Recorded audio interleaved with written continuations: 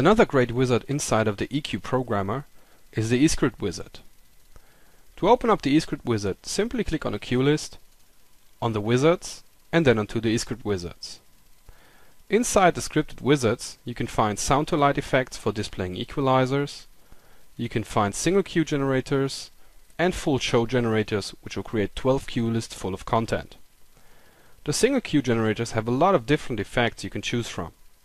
For example, if you want to show the Volta effect, you can choose the speed, the ratio, the turn, if you want to change the direction. You can choose the fixtures in which you would like to use it, and you can choose two colors.